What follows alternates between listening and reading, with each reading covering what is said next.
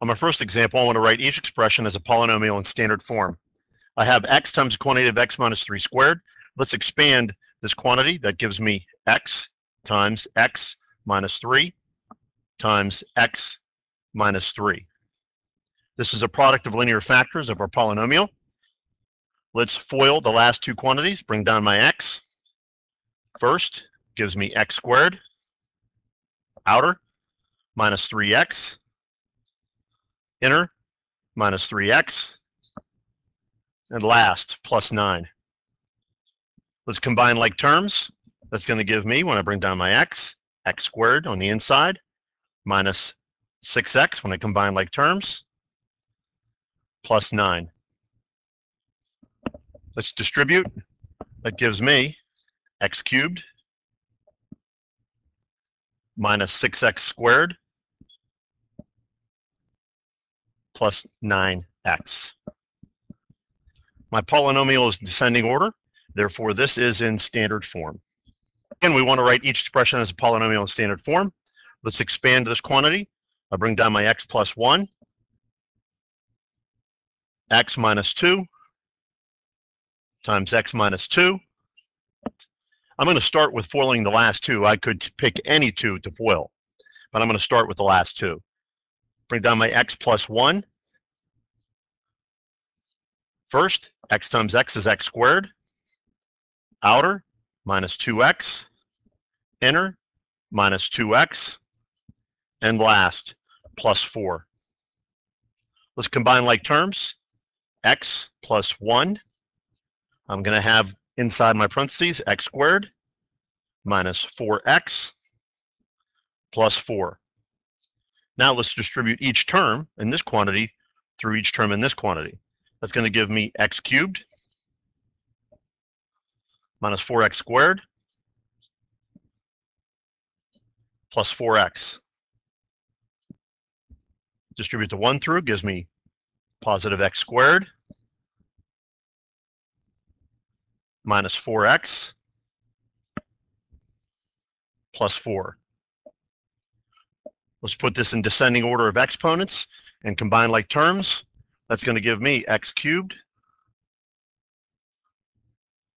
minus 4x squared plus x squared gives me minus 3x squared. The 4x's drop out, and plus 4.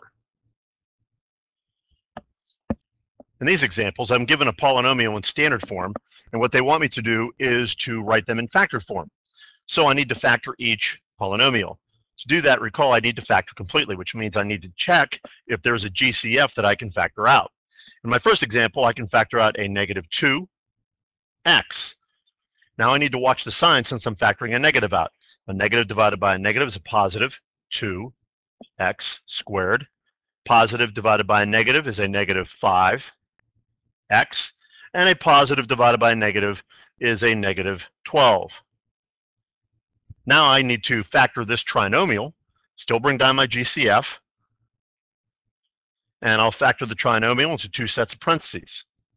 The first term is going to break up into 2x and x, and my last term will break up into a 4 in the second term and a 3 in the first term, and that will be a plus minus.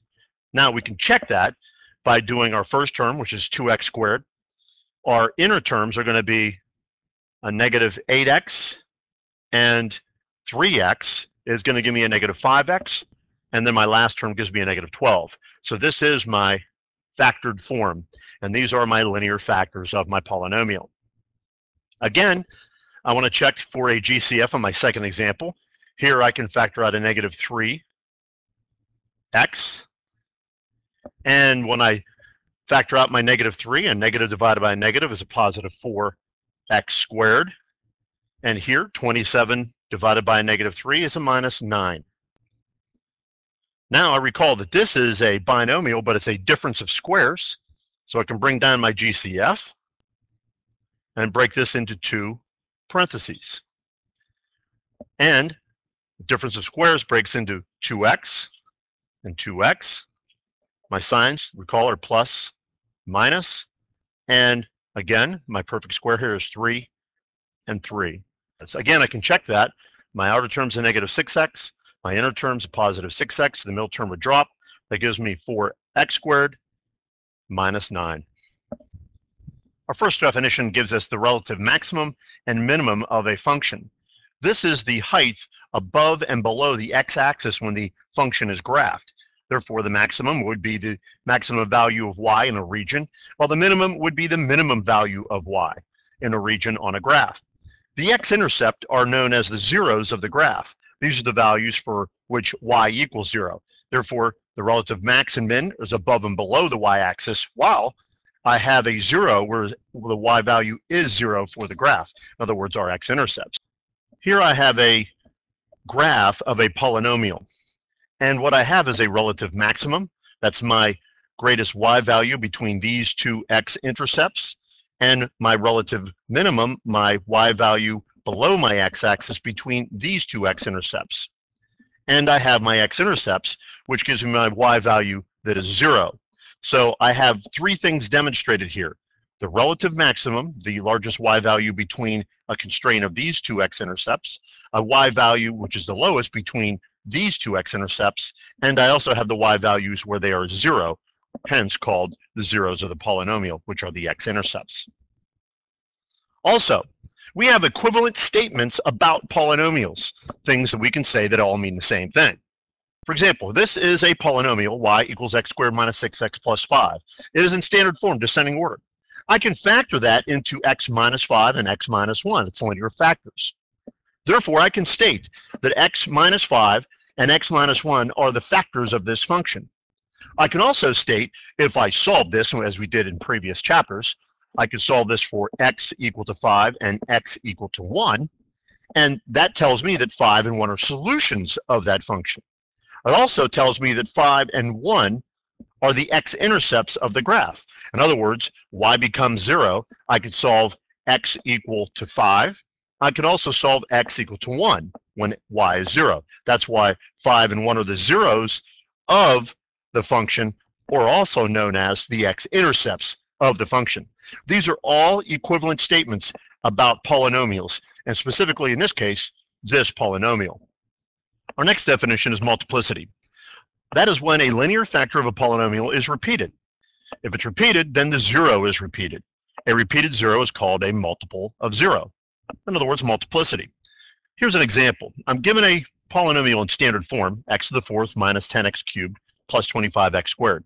We factor that completely. Factor out a GCF, I have x squared. And when I factor that out, that's x squared minus 10x plus 25. And when I factor the trinomial, I get x minus 5 times x minus 5. Now you can see that my x minus 5 is repeated. It's repeated twice. Also, you can see that my x is repeated twice. Therefore, I know the solution, or 0, or even x-intercept, I can call them all the same, are going to be 0 and 5 if I would solve this when I set y equal to 0. But the big question is, what's the multiplicity? Well, for each of these, the multiplicity would be 2.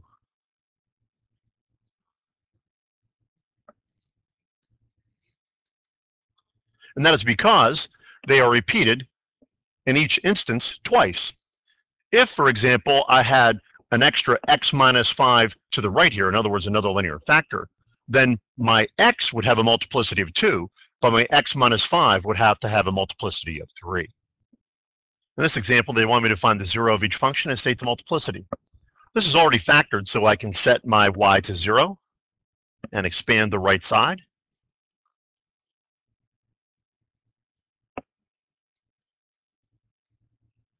And we know from solving polynomials, I can divide both sides by x and x plus 3, and that leaves me x plus 3 equals 0. I can divide both sides by x and this x plus 3 and get x plus 3 equals 0. Or I could divide both sides by this x plus 3 and this x plus 3 and get x equal to 0. In other words, when I solve for polynomials, all I have to do is substitute in a 0 for y and set each linear factor to 0, and then solve these equations.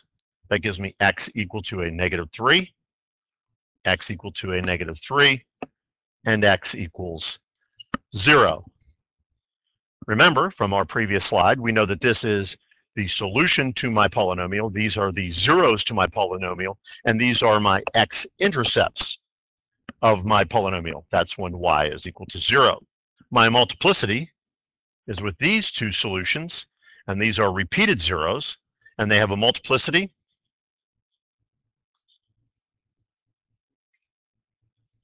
of 2. Again, we want to find the zeros of the function and state the multiplicity. Again, this is factored, so I'll just set my y to 0 and expand the right side.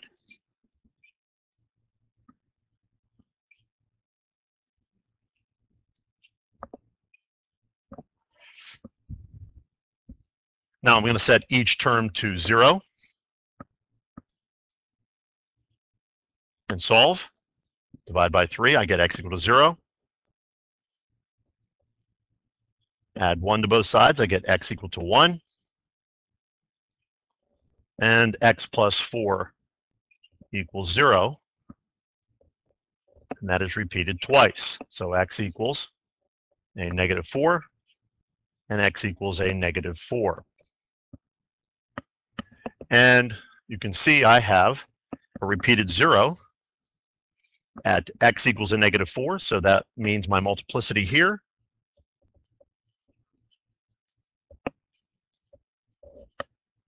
is 2. Again, in the next example, we have to find zeros and state the multiplicity. I've already solved this problem. We'll just walk through it. I have a function of y equals 28x cubed minus 7x. I need to factor completely since it hasn't been factored. I find a GCF of 7. That gives me 4x squared minus 1 when I factor that out. This becomes a difference of squares. So I put down 2 sets of parentheses and factor this to 2x and 2x, plus, minus, and then 1 and 1. Now I set y equal to 0 and set each linear factor to 0. That gives me 7x equals 0, which means x is 0. 2x plus 1 equals 0, or x equals a negative half. And 2x minus 1 equals 0, or x equals a half. Each one is an independent solution, or not repeated zeros. And each is a 0 of the function, each is a solution of the function, and each is an x-intercept. So we have no multiplicity other than each one is an independent solution. Again, they want me to find the 0 and the multiplicity. Here, again, I solved, and we're just going to walk through the problem. Again, I want to find the GCF. I'm going to factor out a negative 2. When I do that, I really watch the signs. A negative divided by a negative is a positive x squared. Positive divided by a negative is a negative 7x. And a positive divided by a negative is a negative 18. Now I'm going to factor this trinomial, so I put down 2 sets of parentheses. Bring down the GCF. That gives me x minus 9 and x plus 2. Set my y to 0 and set each linear factor equal to 0, which means I get a negative 2x equals 0, or x equals 0. X minus 9 equals 0, or x equals 9. X plus 2 equals 0, or x equals a negative 2. Again, these are not repeated zeros, so my multiplicity is still 1. I don't need to write it. And I know that these are the solutions of my polynomial, the zeros of my polynomial, and also the x-intercepts of my polynomial. Next, we have the factor theorem.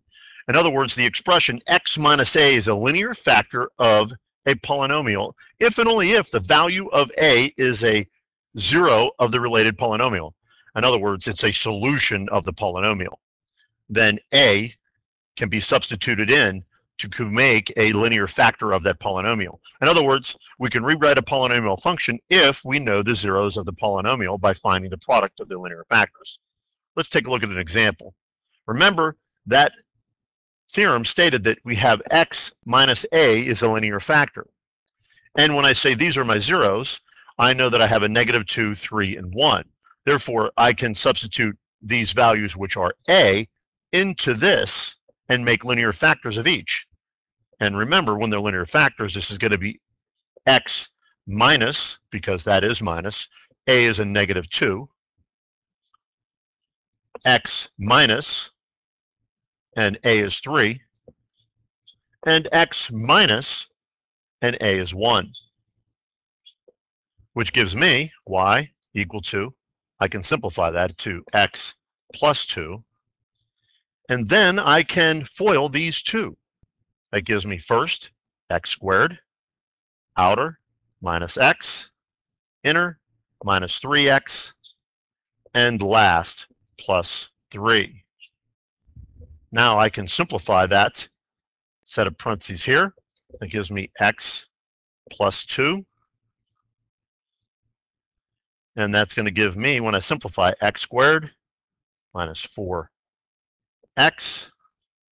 plus 3.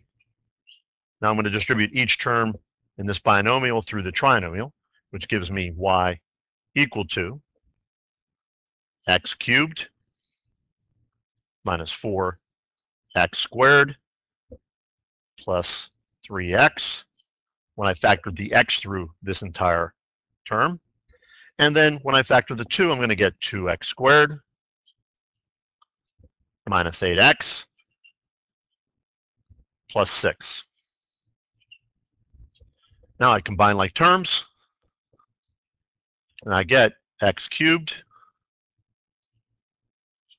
minus 2x squared minus 5x plus 6. And this is my polynomial in standard form given from these zeros. Same directions, let's find a polynomial given the zeros. And we remember the theorem states that x minus a is our linear factor. So I know that these are my a's that are given to me. So y equals x minus a negative 5, x minus a negative 3, and x minus 0. That's going to give me y equal to x minus 0 is just x, so I'm going to bring that out front. If we factored, that would have been our GCF. So now let's simplify these to be x plus 5 and x plus 3. And let's FOIL these two. Y equals, bring down my x. And when I FOIL, that gives me x squared plus 3x plus 5x plus 15. That gives me y equal to x times, let's simplify inside, x squared plus 8x plus 15. We finish by distributing the x. So y equals x cubed plus 8x squared plus 15x. And that's our polynomial in standard form. Our next example, again, we want to write a polynomial in standard form given the zeros. Recall that our theorem states that our linear factor is x minus a. That tells me when I have a, and this is a solution, a negative 2, but a multiplicity of 2, that I can write this as x equals x minus a negative 2 and x minus a negative 2 because it's a repeated 0. Simplifying, that gives me x plus 2,